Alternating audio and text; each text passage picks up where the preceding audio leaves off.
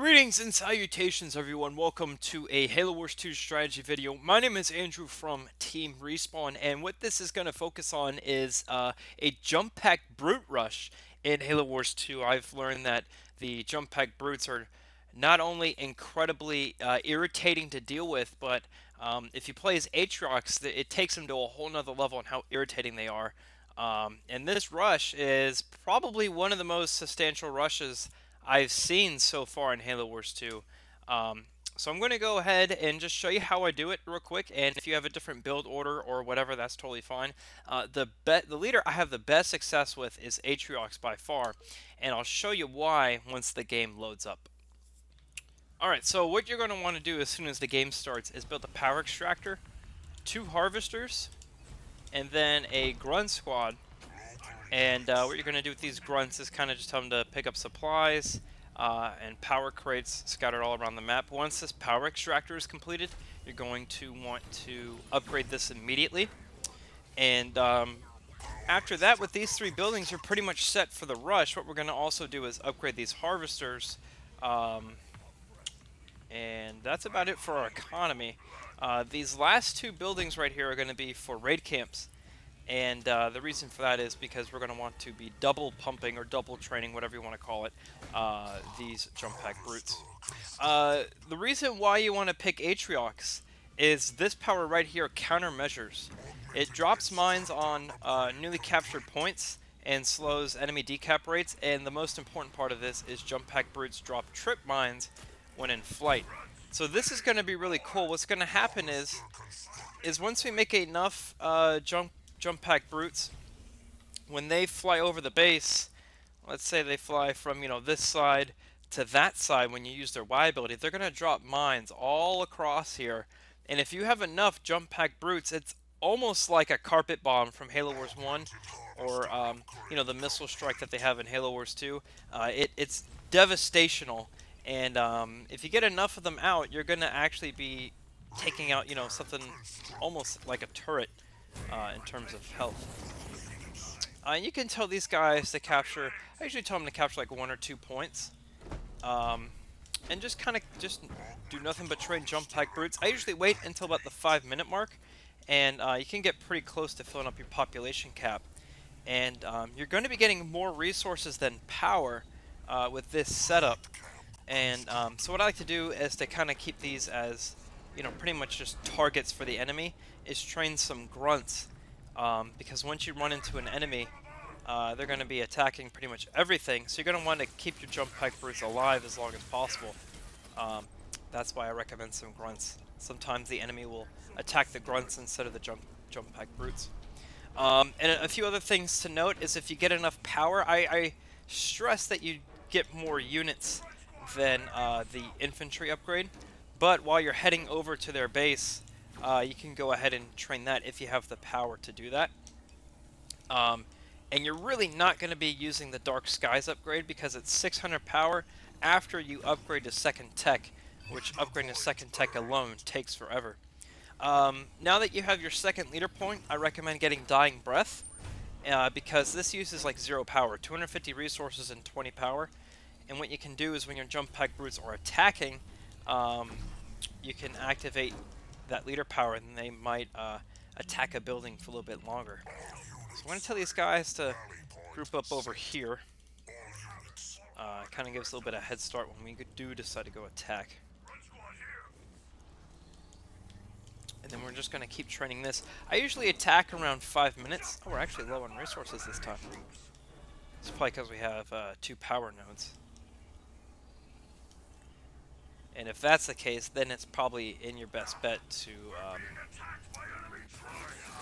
so they do know what we're doing now. That's great. Let's see.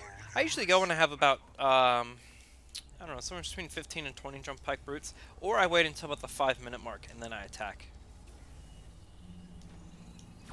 Yeah, so we're definitely going to have enough power to get the infantry upgrade 1 while we're on our way over there.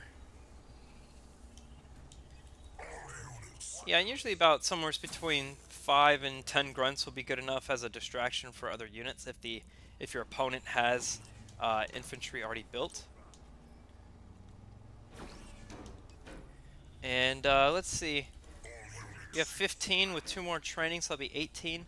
I'll go to 20, and then we'll go attack, and I'll just show you how devastational this upgrade will be. I'll queue up infantry upgrade 1 there. There we go. And then a few other things I do is I'll set my rally point over here, and you know, as time goes on, as I get more resources, you know, I'll queue up more grunts and jump pack brutes to send over there, because if these guys live long enough, you're going to want some reinforcements to help you out. I'll wait for these guys to kind of group up, and then we will head on over, and I'll just show you firsthand how insane this is. Usually, sometimes, well, it depends on what your ally's doing too. You could probably at this point get the 3rd leader point, which I'll always do on Aatrox's Bulwark, and kind of help your units out. And then I would go Cleansing Beam or Glassing Beam, whatever, and then Eradication. Works best with this strategy. So let's queue up these guys. Looks like we have everyone. Let's go ahead and head over. And you can use the right trigger to select either the grunts or the brutes. So I'll usually tell the grunts to go to one side. Yeah, so I'll tell the grunts to go over here, be a distraction. And then I'll tell them to jump over and watch all these mines just fall. And absolutely just wreck everything. You know, so I'll set my rally point over here, train some more grunts. And we just absolutely wipe that base. Alright, this dude's playing as Decimus. So he got slaughtered. We are playing on easy, so I can just show you firsthand how effective this is. And if any opponents come over here, these mines will get tripped as well, which is also kind of cool. So he has turrets up. I'm going to tell the grunts to kind of attack the turret. Tell all the brutes to... It's best when all the brutes kind of jump from one angle of the base to the other, like this. And it kind of just damages everything with the mines.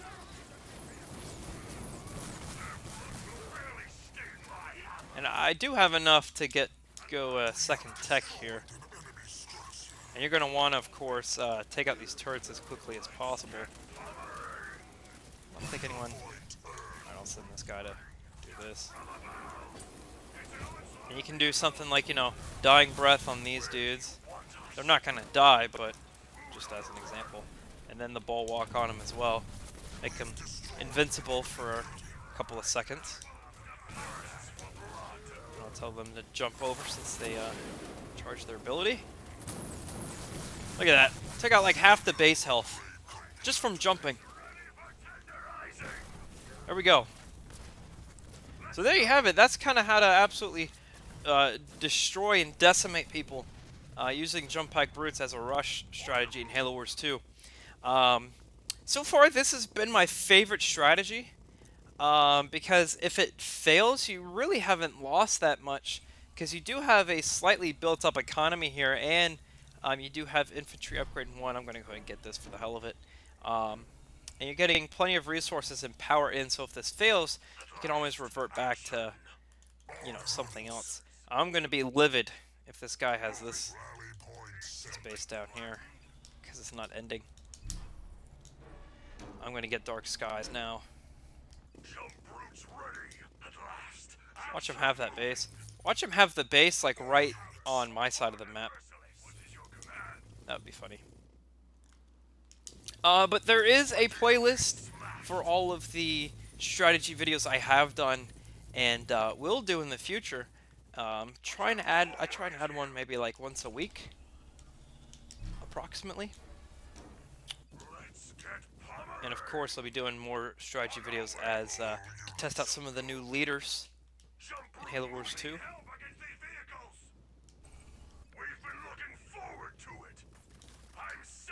He does have that base. Wow.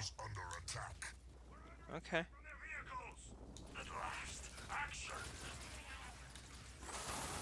Jump over then.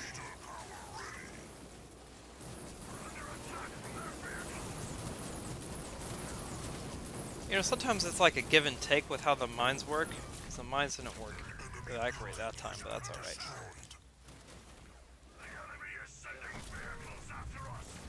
There we go. He does have an engineer. Just take care of that.